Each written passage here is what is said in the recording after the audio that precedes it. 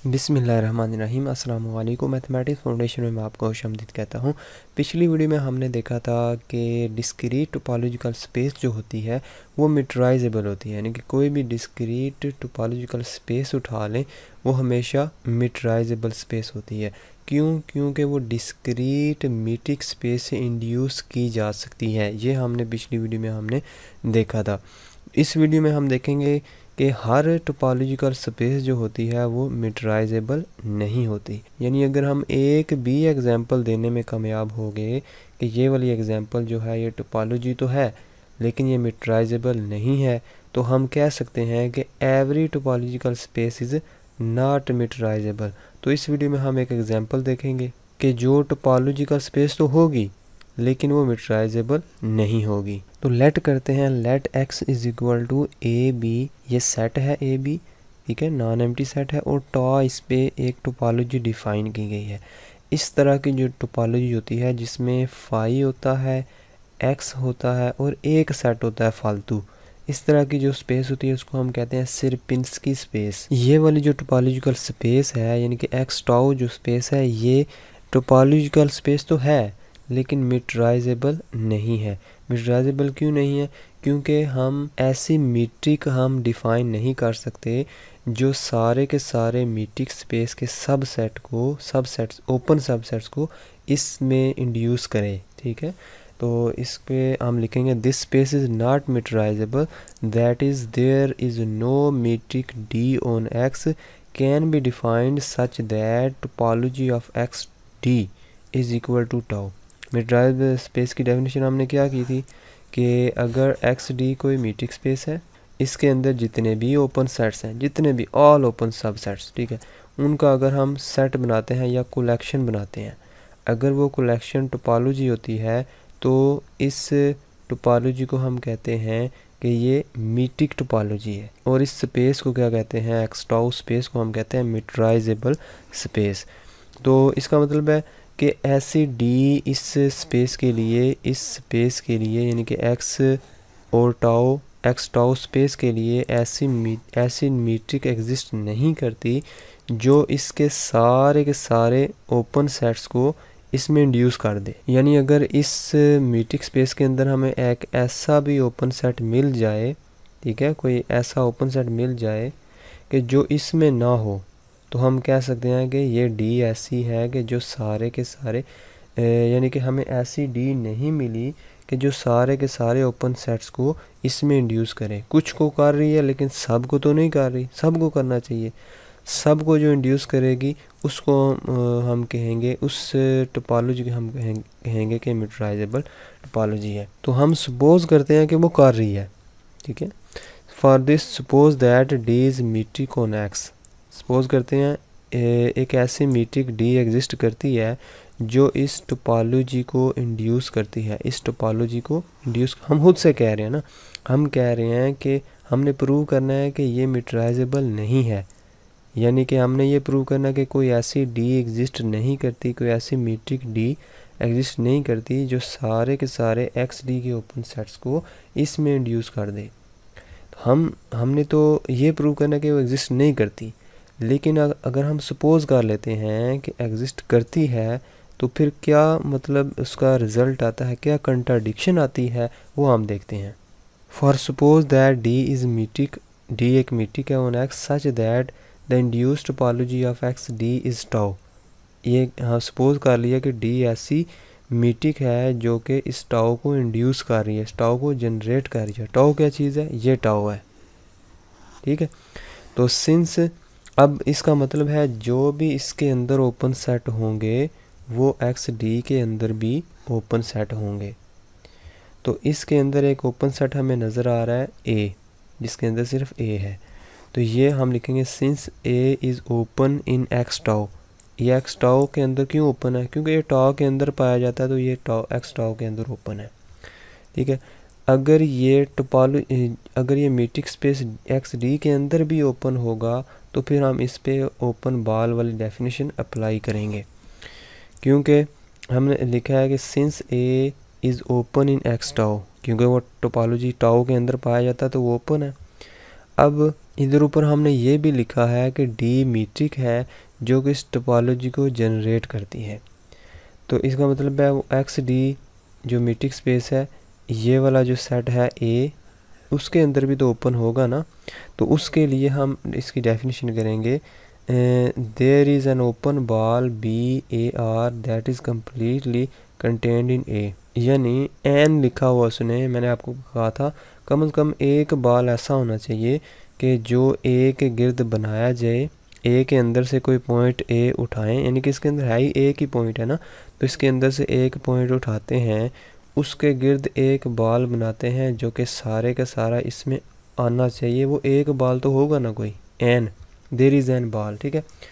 तो एक बॉल लाजमी होगा जो पूरे का पूरा इसमें पाया जाएगा। By definition of open set हम ये चीज़ लिख सकते हैं। इसका मतलब है अगर कोई सेट है, ठीक है, अगर कोई सेट ए है, अगर उसके अंदर कोई हम बॉल लेते हैं किसी पॉइंट के गिर्द, तो उस बॉल के अंदर जो भी पॉइंट उठाएंगे इस बॉल के अंदर, वो ए के अंदर भी पाया जाएगा। इसका हम लिखेंगे, अगर हम एक्स लेते हैं इस बॉल के अंदर से, तो वो एक्स क्योंकि बड़े सेट ए में भी पाया जाएगा, ठीक है। बॉल से हम एक्स उठा रहे हैं तो एक्स इसमें भी पाया जाएगा, एक्स बॉल में भी पाया जाएगा, एक्स फिर ए में भी पाया जाएगा, ठीक हो गया।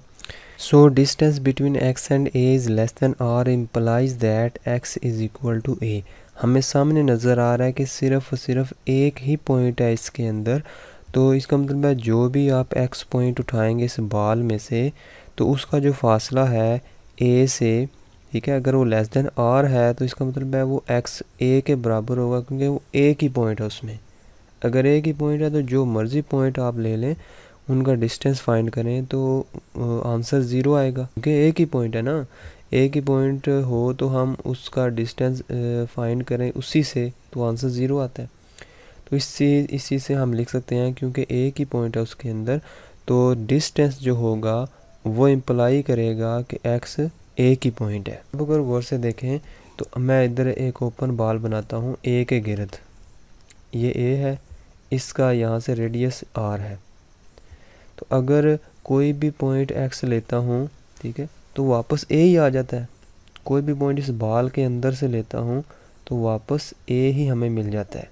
लेकिन अगर मैं कोई बाहर से पॉइंट लेता हूँ बी, ठीक है, बाहर से कोई, मैं चलो इधर लिख देता हूँ, बाहर से कोई पॉइंट लेता हूँ बी, तो अब गौर से देखें उसका बी का फासला, बी का जो डिस्टेंस है वो आर से ज़्यादा हो जाएगा। Distance between A and B, are के अंदर से, आर से छोटी वैल्यू, छोटे रेडियस से जो भी एक्स पॉइंट उठाते हैं तो वो वापस ए ही मिल जाता है। इसका मतलब है जब बाहर से कोई पॉइंट उठाएंगे उसका फासला आर से बढ़ जाएगा। अगर ये लेस है तो इसको हम लिखेंगे distance between A and B is greater than are equal to are. एक चीज़ यहाँ से हमें ये मिल गई। अब चूँकि ये जो हमने सेट लिया है इसके अंदर तो एक ए भी पॉइंट है, इसके अंदर बी भी पॉइंट है।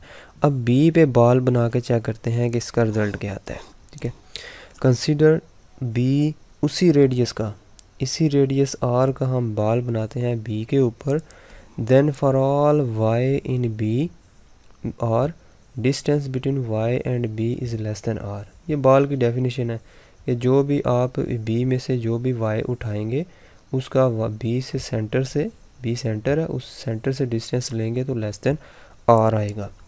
अब हमें पता है कि आर जो है ए और बी का डिस्टेंस आपस में आर से ग्रेटर है। अब बी का फासला क्योंकि आर ए से अगर फाइंड करें तो आर से ग्रेटर आता है। तो अगर मैं इसको इस तरह लिखूं कि ये क्या है, हमारे पास ए है और ये बी है, ठीक है, ये बी है। चले मैं अभी इसके ऊपर बॉल नहीं बनाता, सिर्फ बी है, ठीक है। बी का यहाँ से जो डिस्टेंस होगा, यहाँ से ए का डिस्टेंस इस बॉल के अंदर आर है, बी का ए से डिस्टेंस ग्रेटर देन आर होगा, ठीक है। यानी कि distance between A and B जो होगा वो आर से ग्रेटर होगा। इसका मतलब है अगर मैं इतना ही बॉल अगर बी के गिर्द बनाऊँ, आर रेडियस का बॉल अगर मैं बी के गिर्द बनाता हूँ तो ये जो ए वाला पॉइंट है इस बॉल के अंदर नहीं आएगा। क्यों नहीं आएगा? क्योंकि हमें पता है कि distance between A and B ये आर से ग्रेटर है। तो ये जो ए वाला पॉइंट है वो इस बी के गिर्द अगर बॉल बनाएंगे आर रेडियस का, ये आर रेडियस का है, इतना ही इस आर रेडियस का बॉल बनाएं इधर बी के गिर्द, तो ये ए वाला पॉइंट इसके अंदर नहीं आएगा। अगर ए वाला पॉइंट इसके अंदर नहीं आएगा तो सिर्फ, क्योंकि जो सेट के अंदर है, सेट के अंदर सिर्फ 2 ही पॉइंट हैं, अगर ए वाला नहीं होगा तो सिर्फ बी आएगा उसके अंदर, उस बॉल के अंदर। तो अब हमें पता है कि इधर ऊपर हमने कहा है कि अगर सेट के अंदर सिर्फ एक ही पॉइंट है तो दिस इम्प्लाई डिस्टेंस जो है वो अगर आर से छोटा है तो इम्प्लाइज दैट एक्स बराबर होगा ए से। तो अगर यहाँ पर इसी डेफिनेशन को अप्लाई करें, क्योंकि हमने सपोज किया हुआ है ये डेफिनेशन हम अप्लाई कर सकते हैं, तो अब इस डेफिनेशन को अगर इस पे अप्लाई करें, इसका मतलब है बी के अंदर सिंगल पॉइंट है, जिस तरह ए के अंदर सिंगल पॉइंट था तो इसके अंदर से हमने कोई भी पॉइंट उठाया, उस पर बॉल बनाया, तो बॉल पूरे का पूरा उसी सेट के अंदर आ गया। सिमिलरली इस बी के इस सेट के अंदर भी सिर्फ एक ही पॉइंट है, तो इसके अंदर भी कोई भी बॉल उठाएंगे, इसके अंदर कोई भी पॉइंट उठाएंगे, उसके गिर्द बॉल बनाएंगे, इस डेफिनेशन को मद्देनज़र रखते हुए, इस डेफिनेशन को मद्देनज़र रखते हुए हम कोई भी बॉल बनाएंगे तो वो सारे का सारा इसके अंदर आएगा। इसका मतलब है ये वाला जो सेट है ये एक्स डी के अंदर ओपन है, एक्स डी के अंदर ओपन है, लेकिन ये आपको टाउ के अंदर तो नहीं नज़र आ रहा कहीं, टाउ के अंदर तो बी वाला सेट है ही नहीं है, ये वाला सेट। लिहाजा ये जो बी वाला सेट है ये एक्स डी के अंदर तो ओपन है, लेकिन ये टाउ के अंदर मौजूद नहीं है। लिहाजा ये जो हमने सपोज किया, ये जो हम खुद से सपोज किया है मीट्रिक, ये सारे के सारे ओपन सेट्स को एक्स डी के अंदर जितने भी ओपन सेट्स बनते हैं सारे के सारे उनको इस टाउ में इंड्यूस नहीं कर रही है डी। लिहाजा कोई भी ऐसी डी एग्जिस्ट नहीं करती कि जो सारे के सारे ओपन सेट्स एक्स डी के इसको इंड्यूस कर दे। लिहाजा हम कह सकते हैं कि ये मिट्राइजेबल की जो डेफिनेशन है उसको सेटिस्फाई नहीं करता, लिहाजा इस स्पेस को हम मिट्राइजेबल स्पेस नहीं कहेंगे। So that B is open in x D, metric space के अंदर तो ओपन है, क्योंकि ओपन बॉल की डेफिनेशन हमने यहाँ पर जो की है, ये वाली जो डेफिनेशन की है हमने, क्योंकि सिर्फ इसके अंदर सिर्फ एक ही पॉइंट था, तो हमने कहा था कि ये ओपन है एक्स टाउ के अंदर और ये आल्सो ओपन है एक्स डी के अंदर। क्यों? क्योंकि हमने डी सपोज किया था ये टोपोलॉजी को इंड्यूस कर रहा है, ठीक है।